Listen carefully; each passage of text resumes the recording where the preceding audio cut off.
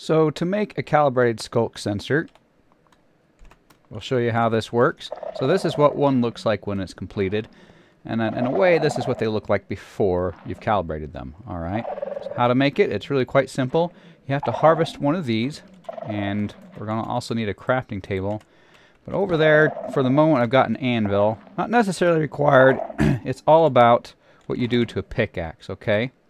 Because if you go up to one of these with just a regular pickaxe, it's just going to give you experience. And you don't want that. So, what we want to do is get Silk Touch. How you get that, that's up to you, but make sure you have a pickaxe with Silk Touch, alright? And you're going to take that pickaxe, and then you can harvest one, but I'm in creative.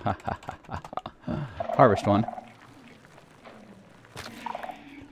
And then you got one. Then you can come over to the crafting table. I'm going to go into creative because there's something I don't have yet. Amethyst shards, and you need 3. Put this in the middle, and put it on the 2 sides, and on the top, and then boom, you've got a calibrated skulk sensor. Pretty cool, huh? Hey, they even look good for decorations. So, well, you know, it's just one thing you can do with them.